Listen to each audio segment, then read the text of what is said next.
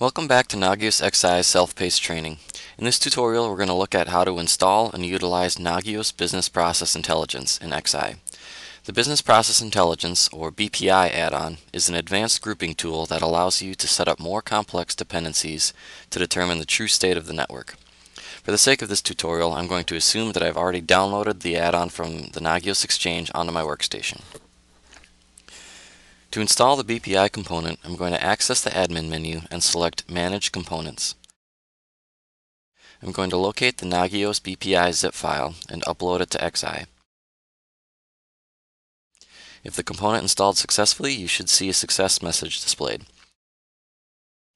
Note the message about running the set BPI perms script after installation.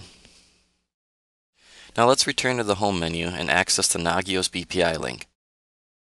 You should see there are two example groups loaded by default. Now before we can add any new groups, we'll need to run the permission script to allow us to create new BPI groups. I'm going to open a PuTTY shell to my Nagios XI server, and I'm going to change to the Nagios BPI directory, which is noted on the installation instructions on Nagios Exchange.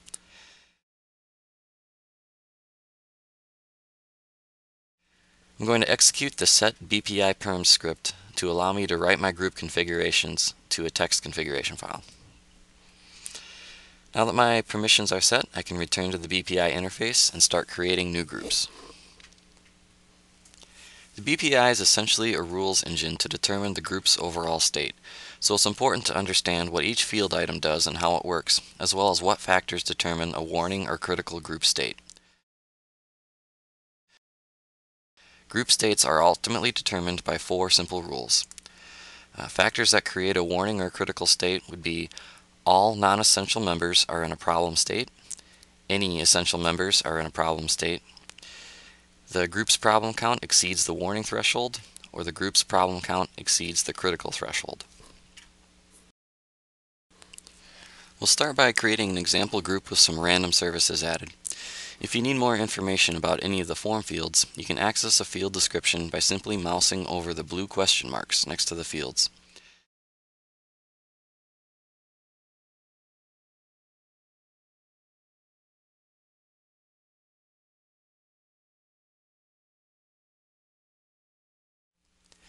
I'm going to set my warning threshold at 3 and my critical threshold at 6 for this group, and for now I'm not going to set any essential members.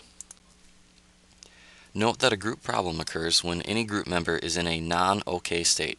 That would be if a member is in a warning, critical, or unknown state. Now when we take a look at our group state, we'll see that the warning threshold of 3 has been exceeded, so our group is now in a warning state. Now let's edit our group again and set our critical threshold to 4.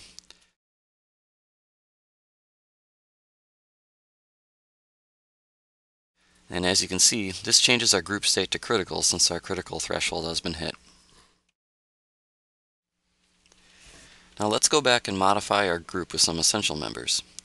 I'm going to set the default gateway and local switch as essential members, and I'm going to turn up the thresholds to a higher count.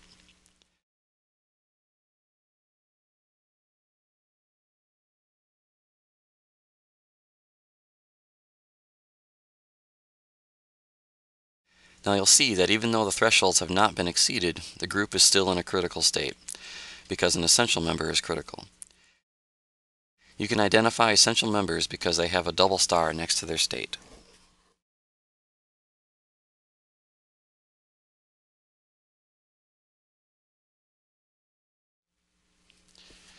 Now let's modify our group once more, and we'll set the down switch as a non-essential member and add a few others as essential.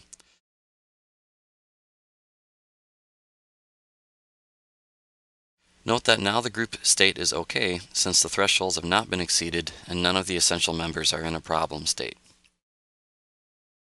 One other thing to note for the BPI is that you can define other groups as members, and there is no limit as to the depth of your group tree.